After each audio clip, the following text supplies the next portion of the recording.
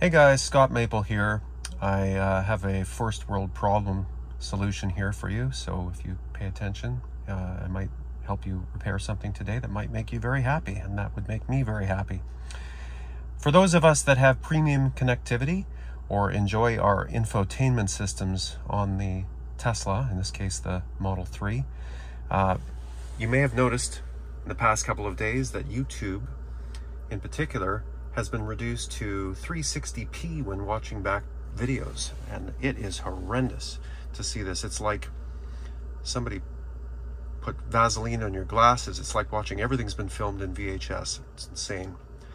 And if you go into the settings on your video, you can tap here, and on the gears icon, you bring that up, and it will show you here that you've got 360p, and seemingly this button is non-functional anymore. You can no longer go and make adjustments to that resolution.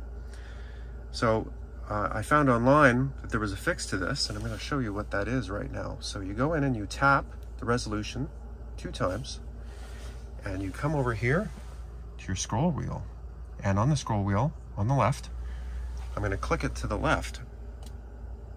It switches to 144. But if you keep going, 240, 360, 480, 720, 1080p, 1440, and 2160.